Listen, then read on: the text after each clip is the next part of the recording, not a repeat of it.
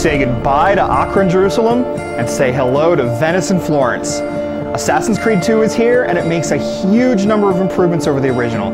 If you loved the first game, everything you adored is still here. The cool rooftop running and climbing, the bloody assassinations, and an authentic and atmospheric open world.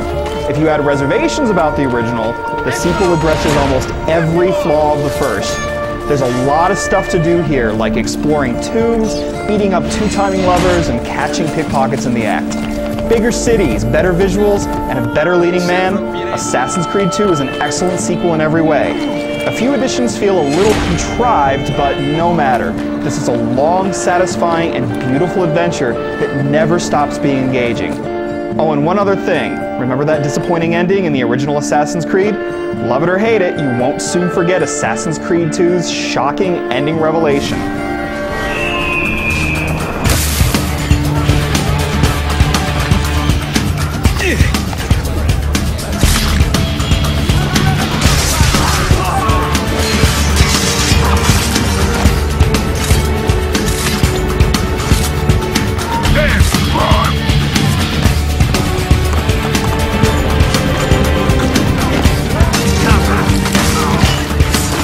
So what's new?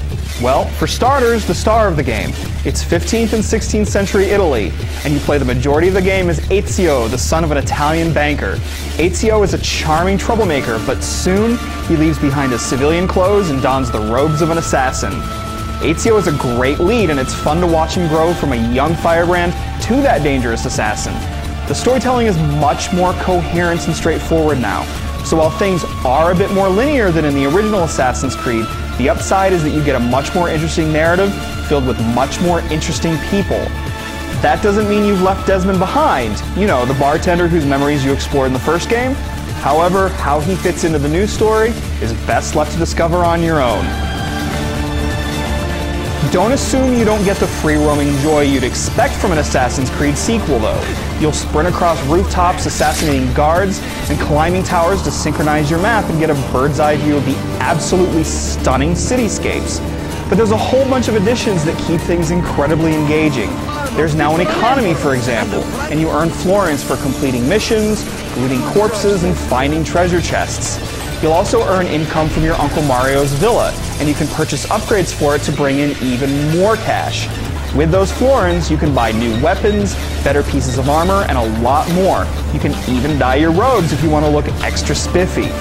As for the combat itself, it works much the same as before, but there are some subtle additions that make it more fun. You have a bunch of different weapons to test in combat. You can even disarm enemies and steal their weapons.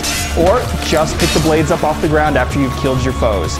But the best new addition is surely the dual hidden blades. I see him!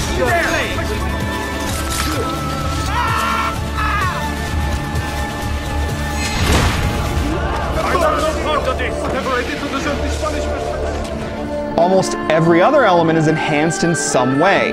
Gone are the clusters of scholars that automatically walk you into a building. Now, the stealth elements are more organic. You can step into a group of citizens to hide, though there aren't many missions where this is an absolute necessity. You can hire groups of, courtesans to distract guards, or hire thieves to fight guards with you. It's also easier to tell whether you're apt to get noticed by patrolling enemies. There's a notoriety meter that tells you how likely you are to be recognized, and it acts sort of like the wanted levels in Grand Theft Auto games. To decrease your notoriety, you can assassinate key guards or pay off town criers. The easiest thing to do is to tear down the wanted posters that appear. But the posters usually appear in places no one, not even guards, would ever see.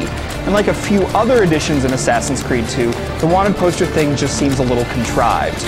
Another aspect that doesn't quite work to the game's benefit are the puzzles that you can discover and solve, though I'd be giving too much away if I told you the specifics.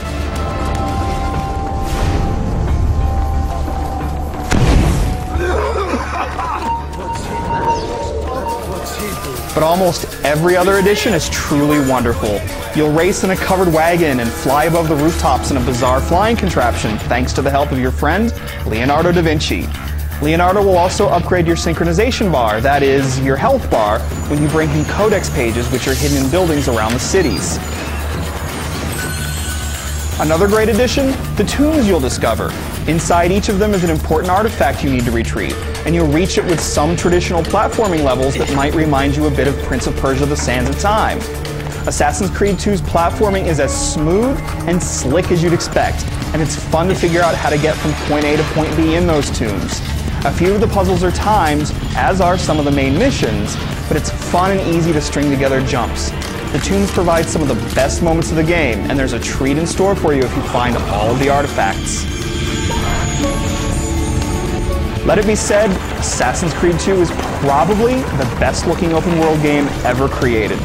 The sumptuous lighting, the sense of place, the crowds of people going about their business, the way the city seems so organic, the whole presentation is absolutely gorgeous.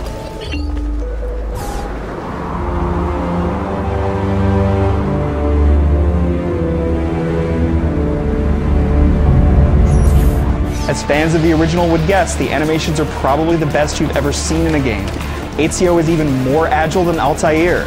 His footwork is graceful, and every move transitions exquisitely into the next. There are a few quirks here and there, like some texture fade in, but this is such a world of incredible beauty, you'll easily dismiss the little jitters.